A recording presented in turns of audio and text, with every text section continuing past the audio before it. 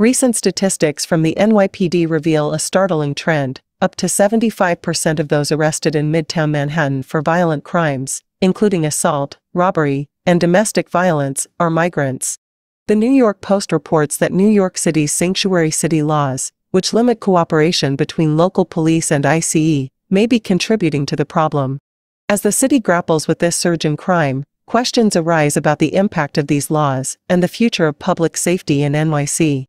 With many pointing fingers at the sanctuary policies, the debate over how to handle the influx of migrants and rising crime rates is heating up. This complex issue underscores the challenges facing urban centers trying to balance humanitarian concerns with public safety.